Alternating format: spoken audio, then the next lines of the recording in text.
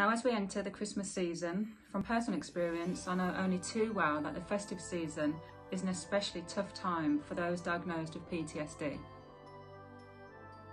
Maybe it's down to the pressure of putting on a smile, the alcohol, the fireworks, the too many people. Everyone is different and everyone has different triggers.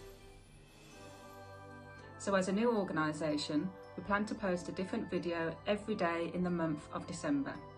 The video is aimed at 31 different subjects of what we find to be the most obvious challenges during this season. Most of the work has been put together from brave people diagnosed with PTSD, and they will share their personal challenges and tips with how to deal with the stress for a member of our team. Until then, I just wanted to say a big thank you to everyone for their continued support.